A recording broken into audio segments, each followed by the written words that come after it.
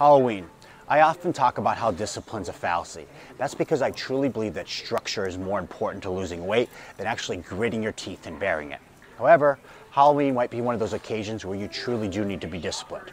Regardless how well you prepare, you're going to be surrounded by candy for days on end. Let's talk about three things.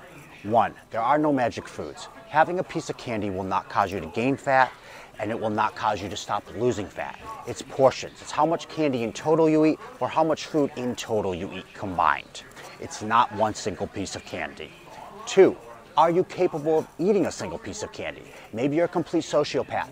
You can reach in and only have one handful of peanut M&Ms. I cannot. I will eat the entire bag of peanut M&Ms. You need to know yourself.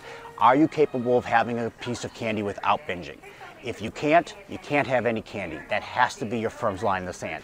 If you can have a single piece, then track it and just move the hell on with your life.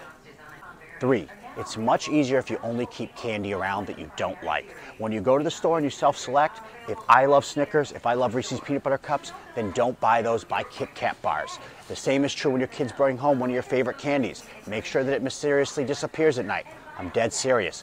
Don't keep candy around that you absolutely love. Those are my 3 keys for surviving Halloween.